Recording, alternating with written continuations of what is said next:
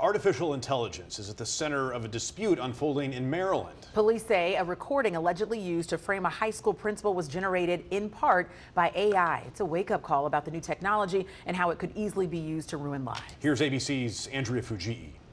An example of the growing risk posed by artificial intelligence. The now former athletic director of this high school in Maryland is accused of trying to retaliate against his boss, the school principal, with a recording of a racist rant.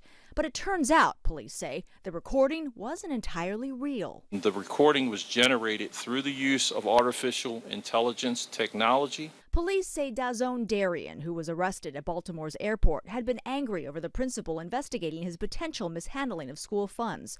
They say Darian used AI and some human editing to make the recording, in which the voice that sounded like the principal claimed that black students are unable to test their way out of a paper bag, and that Jewish individuals and 2 teachers at the school should never have been hired. Police say Darian shared those recordings, which then spread through social media, sparking a fierce backlash, including threatening calls to the school, eventually leading to the principal's removal.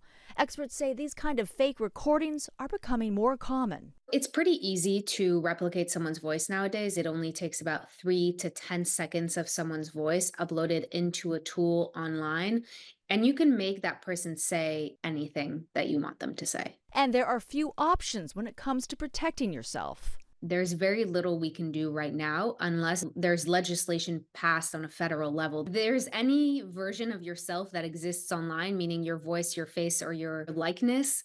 Anyone right now can take it and use it to make you say or look like you did something you didn't do. Darian, who denies involvement in the recording, faces several charges, including stalking, reckless endangerment, and disrupting school operations. If convicted, he faces up to 20 years in prison. Andrea Fujii, ABC News, New York.